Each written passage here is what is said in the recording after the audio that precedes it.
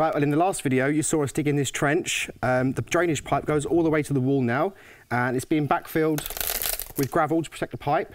But I'm not going to be doing any work in here today. We're actually going to be working in the cottage. I've got to prepare the walls ready to paint because I want to get that done this week. So cue the title sequence and I'll meet you in there. 3 years ago, me, my brother Billy and his fiancée Gwendolyn took on the mammoth task of restoring this stunning French chateau. At first, it was just the three of us. But since then, the whole family has moved in to help bring this place back to its former glory. And not forgetting the newest family member, baby Ernest.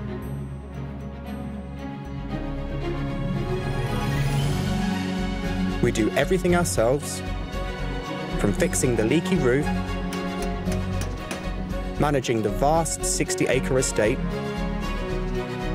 to restoring the grand interiors back to the way they were 100 years ago. It's not always easy,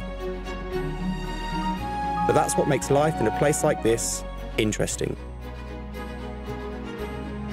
My name's Michael, and I'm going to be showing you what it's like to live, work, and play at Chateau de la Basmaignee.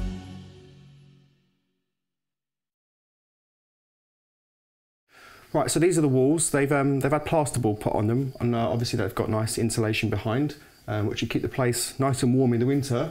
But obviously with the plasterboard you have these joints, and they need to be sanded back before we can put the paint on. So today I'm going to be using a special tool which is designed for, can you hear that?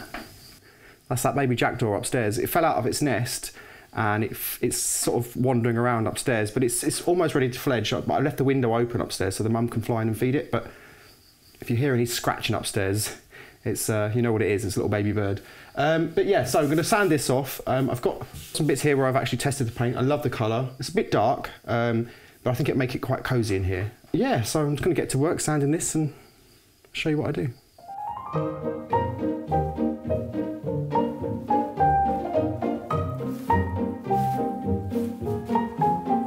Well, it's quite dusty work.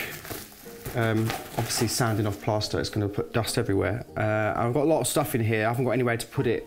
So what I'm going to do is leave it all here and I'm just going to put dust sheets over the whole kitchen, panelling, shelves, everything, so that just keeps it a bit clean.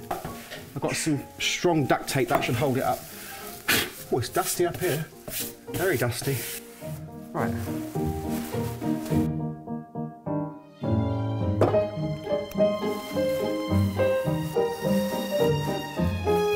Well, I've just got to cover the one above the sink and I'm ready to work.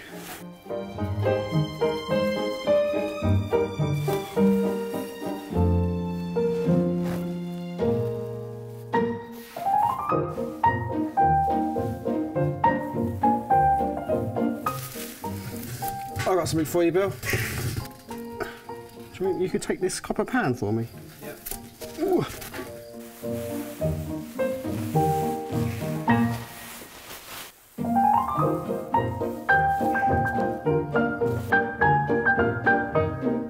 That little fly in there, he's trapped. I suppose I should cover that up. Sean polished it again for me, and if he gets dirty, he's going to go mad. Right. Right, I've got a special tool for sanding this off because I assumed that you use sandpaper. Apparently not. You use one of these special tools. It's like a flat thing with a handle. You have this special, you can sort of see through it. I'm not sure exactly what it's made of. It's just like a mesh. It's like sandpaper, but it's got holes in it. There you go. Really simple.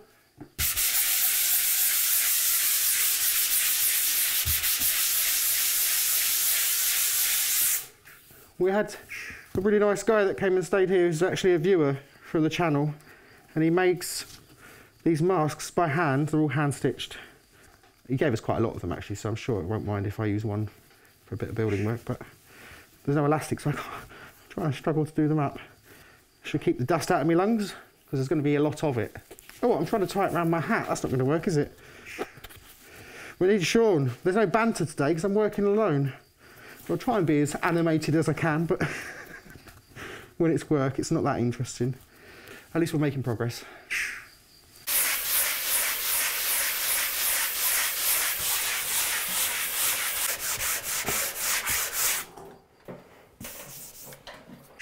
Who's that? Hello. Is it Sadie in France? Yes. I'm just doing Standing. this, but yeah, but don't let Ernest come in because it's really dusty. Dusty in here. Yeah, breathing it all in. Right, Billy, your new camera is going to get covered in dust. I think it's best if I just get on with this, and I'll show you a bit more progress when it's happened. But for now, I'm going to get on with some work.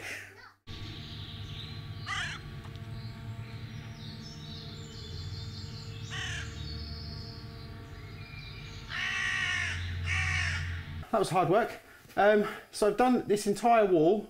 The whole front wall of the cottage now has been rubbed back, so it's all smooth. Feathered all the joints. What I need is to go and find a ladder because I've got to get up and do the top.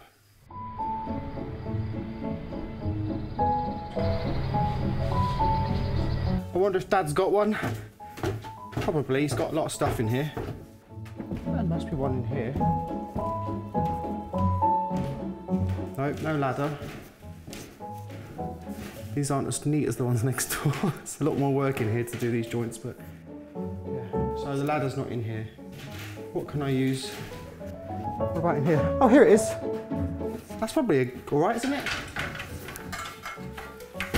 Yeah, that's all I need. Perfect.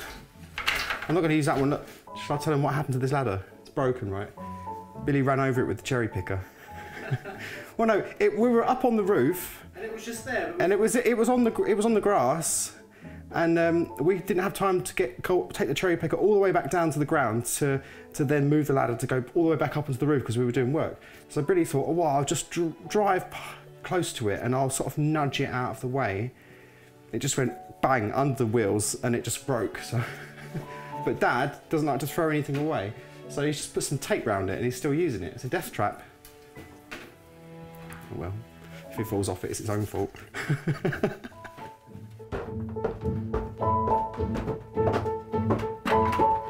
we go.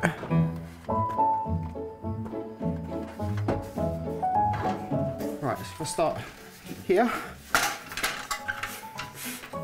There. No, it's not very safe, but if I put it against the wall, it should be fine. Oh, it's not so bad up here.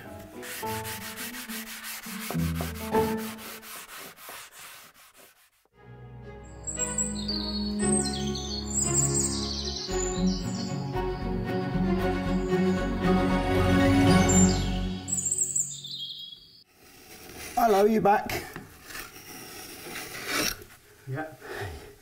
I'm just getting a little bit of this plaster that's got stuck to the beam off. It's all been sanded all the way around the top. I've had a bit of a vacuum clear up. It's a bit dusty still, but I think it's all right. And I'm just about to start painting now. So what I thought is I'll do this main wall here first, because that way we can get an idea of the colours like. But it's all been prepared. I mean, there might be a few little bits where there's plaster missing, but once it's painted, you'll see if it's obvious or not. And then if it is, I can get just a little tiny spatula and some pre-mixed plaster and just fill them and just pop a bit of extra paint over them, which is what I normally do. Sometimes these little bits, these imperfections, they disappear when you paint it, and sometimes they show up even worse. So for now, let's get some paint. So I've got this amazing paint from Little Green, and they haven't sponsored this video. I bought this out of my own money because I love it. It's a special National Trust colour that they've done. It's basically a replica colour from one of their National Trust properties in the UK. And I've got it in an absolute matte emulsion finish, which is like a modern matte emulsion, like the formula, but it's extremely matte, which gives the look of an old distemper paint, which is what they used to use a long time ago. So it's super matte and it looks really nice. It kind of has a bit of an almost velvety appearance. So I suppose I should open it really. Given the tin, what I did is instead of stirring it, I actually get the tin, hold the lid on really tight, and I just shake the tin for ages, and that seems to mix it really well. Let me just put this lid somewhere out of the way. It's not going to make a mess. Put it in that little bag for now, and it can just sit on the windowsill. There we go. Right. Now, I'm not a fan of paint rollers. I hate the texture. I mean, obviously they're really easy to use, but I find you get this sort of stippled texture. I really, really don't like, especially with a thick paint like this. It's very, very thick. So I like to do it the old-fashioned way. I use a nice big wide brush, and I get loads of paint on, and I just go over everything. And I find it's just as quick as using a roller, and you get a really nice flat finish. I really don't like rollers, so we're not going to use one. So let's pour some of this paint out. There we go, get plenty in there. I'm just going to pop that to one side because I am going to have to refill at some point. So if I just put it down there, put something over the top to stop the dust getting in, and we can start painting. Right, let's see what this looks like. I mean, the colour looks amazing in the shop. It looks amazing on photographs that I've seen online of places and people that have used the same colour. It's a little bit darker than the front door colour, but it's a very similar green. It's got a sort of blue undertone, and it looks really nice with the oak panelling, and it also looks great with the blue. So let's have a whack of it on. But obviously, it's paint, you know, it doesn't take long to repaint. If the colour isn't right, we just repaint it. I love this paint because it goes on pretty much one coat. I mean, look at that.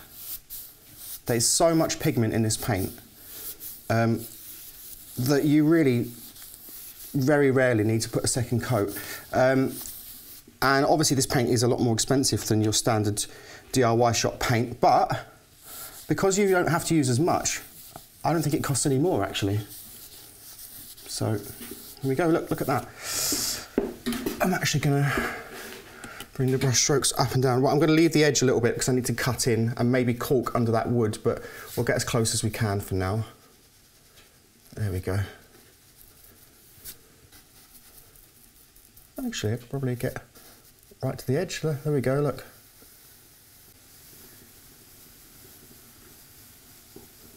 Oh, it doesn't look like I'll need to recut in afterwards. I think that was enough.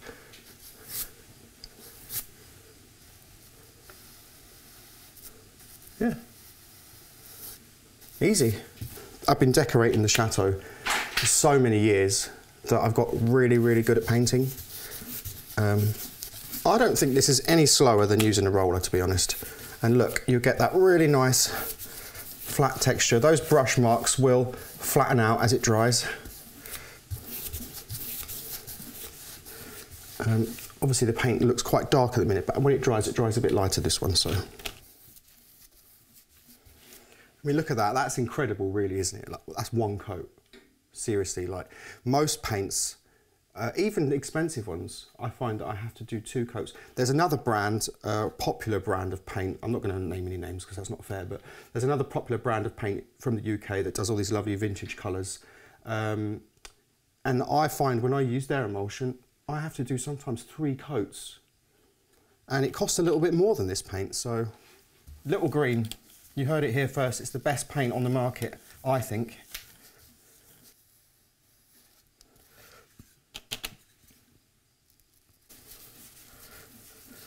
Do you know what, another thing I love about this paint, it's so thick that if you get like little sort of, there's some little tiny air bubbles in that plaster there, it's so thick that it actually will just fill them. Look, almost gone. It's brilliant. And actually, it reminds me of the old distemper style paints, because what they used to do is distemper paint was sort of like a chalk and lime or whatever with a sort of animal glue based binder, and they used to put it on plastered walls, and it would shrink as it dried, and it would actually put tension on the plaster underneath, and it would actually like close cracks and things like that, whereas this paint does a really similar thing. So although Little Green do actually do a distemper, I think. I've never tried it. But I like these paints because these modern emulsions with that sort of matte finish, because they're a bit more like you can wash this if you really need to. Their intelligent emulsion washes a lot easier, but yeah, you can wash it. Look at that, look. Perfect.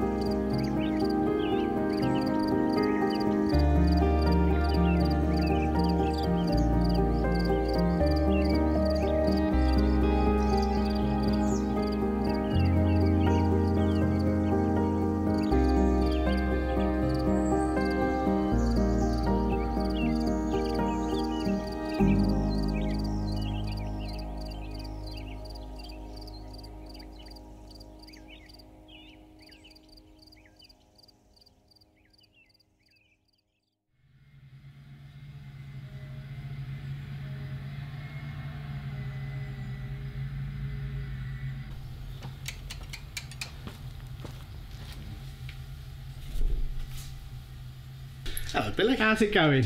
Yeah, good. Good to be back in here.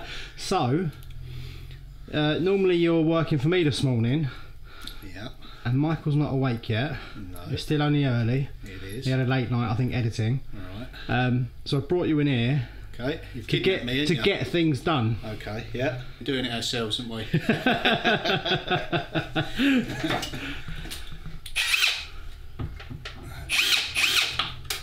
You know what's going to be really funny? When he comes in here in a bit and he goes, "What you doing in here?" Yeah. And he sees all the panelling back on. Yeah, I think he's dreaming. He sees all his panelling back on, and yeah. All nice and straight. We've cleaned up. Yeah. Yeah. Yeah. We've got cleaned up. We've got some plans. We know what we're doing. Always helps, don't it? I'm not taking over. No. I'm just helping Guiding. him. I'm just Guiding. helping him. Yeah. Yeah. Yeah. Perfect. Right, let's get this fixed up. Hello. Oh, you've caught us. Good morning. What happened in here? You've done it all for me. They put the panelling back up. Oh, that looks amazing. So, did it go back up all right? Yeah, Yeah? sort of. Sort of? Bit of persuasion. Oh, right, gives it a bit. Yeah, a little bit. A few boards that needed a Yeah, bit of a push, but. the right screws sorted it out. And Oh, yeah, the screws that I got, were they any good? So it's perfect, yeah. Yeah? Yeah, self-cutting, real good. Because it said on the box that they're. I think it says on the box. Oh, they're here, they are, look. It says on the box for Essence de Bois, right there. Shin. Yeah, bois très, for hardwood, chêne, and exotic woods. Yeah. So oak. Yeah, that's You got perfect. the right ones. You got the right countersink bit. Oh, so you put some screws here then? Yeah, through the centre. Oh, that's Top that's and solid bottom. now. It's also fixed through the peg rail. Yeah. We've got two fixings in the bottom, two in the top, Yeah. and one all the way through the middle. Oh, that's perfect. And some secret fixings that I won't tell you where they Oh, are. really? Yeah, because I can't even remember now. What do you think of the paint colour? Lovely. It's dark, isn't it? But it's like it's not too dark. Well, when you've got the oak isn't dark itself, is it? No. It's quite reflective. And of that light. bounces the light back Yeah. onto the wood. And also, don't forget there'll be two more light fittings on this side, which Yeah. will illuminate. And It's lovely. Is it a heritage colour? It is. I looked it up, and it's from there's a National Trust property in West Yorkshire. I can't remember the name of it.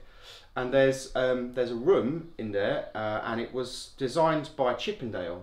Not any old paint here, mate. It's all done in sort of chinoiserie style, and there's exotic like Chinese ho-ho birds. Yeah. And the wallpaper that the hand painted wallpaper that Chippendale put up himself. Blimey. It's all foliage, green leaves and flowers, all in a chinoiserie style, and the green of the leaves, they copied it exactly. They used a spectrometer and they copied the green, and they called it Ho Ho Green after the Ho Ho birds. So it's called Ho Ho Green by Little Green. Well, we learn something new every day. Yeah, and it's yeah, I got it in the absolute matte, which has got more of a. It looks more sort of. It's more matte than a normal emulsion. It Like looks you very, can feel it. it looks it's very like period. It's a bit velvety to look at. Yeah. Yeah. That's come along lovely. Job well done. I'm pleased with that. Thank you. That's right, mate. And actually, they went back with less of a gap this time. Maybe they've expanded a bit and. Yep, they've settled. They've settled down. Yeah, I don't know what that's fall on the edge. That's just for the film set. That. Oh right, yeah. Clonk. Yeah.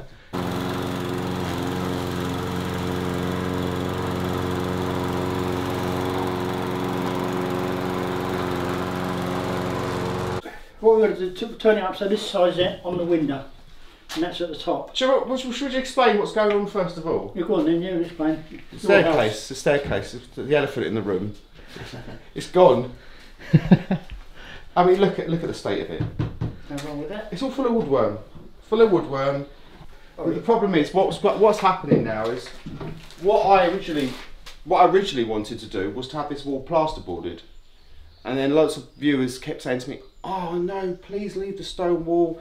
It's a lovely feature." It was a lovely feature, but look at the dust coming off of it. It's filthy, and it's not hygienic to have dust constantly dropping off a wall in a kitchen. Oh, someone's phone going on. Sorry. It was one of the extras. And it's not a nice stone wall. It's not like it was designed to be seen. It's just literally thrown together, and it's got a hole here that's full of lime plaster where there's no window, and that's. And I want a nice. It looks quite dingy in this corner, like an old cave, and I don't want an old cave. I want a nice cosy kitchen. So we're going to do what the plan was originally. We're going to plaster over this wall and paint it so it's nice and clean. Put wood paneling halfway up. The only problem is the staircase is now not going to fit. It's going to be too wide because the staircase only just fits in that gap. Once the plasterboard's on, it won't go back. Plus the staircase is rotten. The bottom part is missing, so I'm going to have a new staircase made from oak so it all matches the paneling that's here. So we need to get it out now, don't we? Yeah. What are you going to do with that, Dad? I'm going to use it downstairs in my cellar so I can access from in the winter. Yeah. When I want to get logs, I can go down inside into the cellar, get logs and back up again. Are you going to cut a hole in your floor? Yeah. Oh, that's a good idea. Do you reckon it'll fit in there? Yeah, perfect. I've measured it. Go in your basement then, fine. Yeah. Well, as long as it's not just going to get chucked away and burned, that's great. And we'll get Paddy to make a brand new staircase. Yeah. Because even though we've got this staircase, if I had a new piece made for the bottom, which needs to happen anyway, it'll never match the top. You'll have this old crusty bit and a nice new bit, and we'll get a new staircase. We've done this much so far, we might as well get a new staircase as well. So yeah, let's get rid of this. Is it going next door to yours now, or should we just leave it outside We'll for stand it outside for the time. We're going to put a sheet over it because I've got to clear stuff and do the base in there first before I put this in. So we'll stick it outside and I'll sheet it. Yeah. Just make sure there ain't no nails on there. So be careful, there is a lot of nails. I pulled a lot of them out, but be careful. That's it. right. So I go outside now. Yeah, go outside. It's not that heavy, you know. No, either that or I've been Over there. working out. We'll come out. Yeah. I've got the weight of it. It's not that heavy at all, really. No, it's all the woodworm. It's aerated. It's an aero. It's like a sponge. It's a space It looks age. solid, but it's not. Yeah, sure. Yeah. That's it. That's it. Through there. Alright. You come out.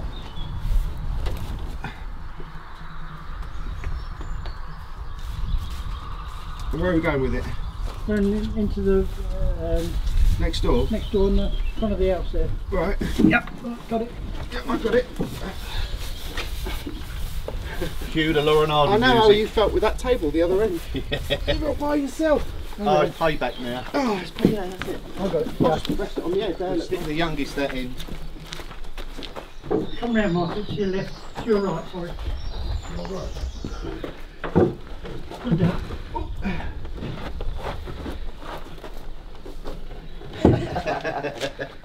I'll get something to put under that shoulder. That was timber.